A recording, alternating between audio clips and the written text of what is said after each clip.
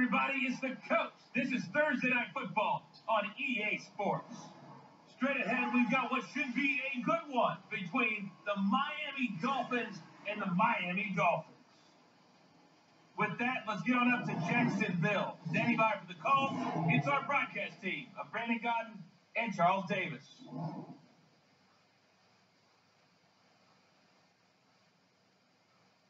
All right, Coach, EA Sports coverage of the NFL brings us to the Sunshine State and TIAA Bank Field here in Jacksonville. Nothing like the fanfare of introductions to an NFL game, and that was in evidence a moment ago. Fireworks, pyrotechnics, you name it, this crowd is ready as their guys get set to match up with the Miami Dolphins. And hi again, everybody. Alongside my partner, Charles Davis, I'm Brandon Godden. And Charles, when you and I were going through our final run-throughs at breakfast, we kept thinking tonight we're going to get to see a couple of very good passing offenses. And we're talking about both sides having multiple receivers that can have an impact on this game. It's not just one guy that's going to make all the plays. If you take him away, maybe number two, number three, they make the big plays that impact who wins the game. Get this one across the 45 before he's brought down.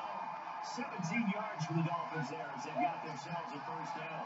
Sometimes the coverage is so good, no matter what you're doing on offense, you just can't shake anyone free. They try their best to find someone open, but they took away every passing alley, every angle, and shut the play down. Steps away to his left. Now he'll let it go over. That's caught inside the 20. And now running right through it. Oh, at the end of it, he strips. Ball comes loose. And this is picked up by the Dolphins. And a big turnover there as his guys will get the football back. And great effort. And does he get burned for guys in film? He fought through some tackles.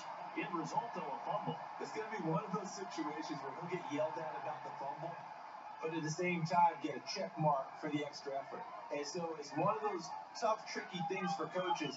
You don't want to coach it out of them so much that you take away the effort. You just want them to be conscious of taking care of the football.